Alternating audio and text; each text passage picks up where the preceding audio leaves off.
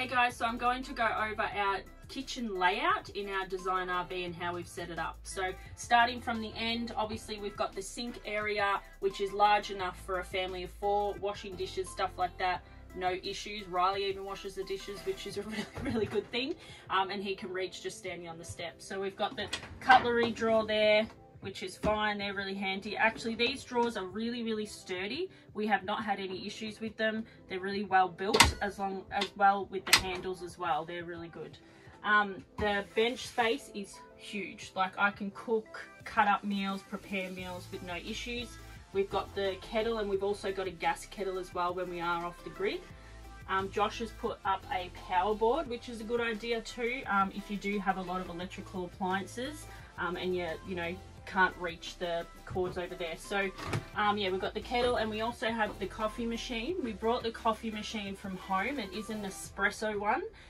Do recommend you get one, because you will end up spending a lot of money on the road buying coffees every day if you love your coffee. So do that. This one's actually a really good one too, because you can still lift up and get to the gas stove and stuff like that. So we've got the 3 gas burners and the electric burner. I do use the electric burner nearly every day, especially when we're staying at caravan parks.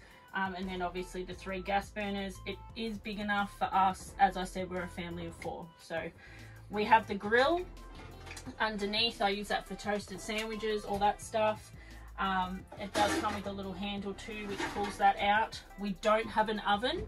That was one thing we decided not to do when we were picking our layout, because we use the Weber every single day. So that's why we chose no oven. And another good reason for not having the oven is we get this huge pot drawer, so that fits everything in there nicely.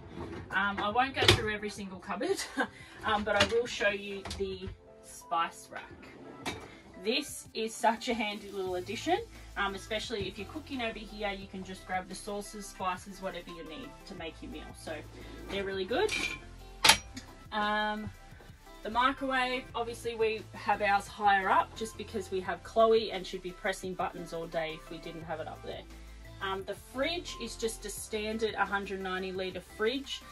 We didn't get the bigger one. We didn't feel like we needed it. We wanted the more storage space, and we do have the fridge in the car as well. So that fridge is a fine size for us. As I said, we're a family of 4 traveling Oz full time, living in it every single day. So that is our kitchen layout in our Design RV. If you have any specific questions about anything we took or anything like that, please let us know. But I hope this video helped, and just message us on any of our social media accounts for more information.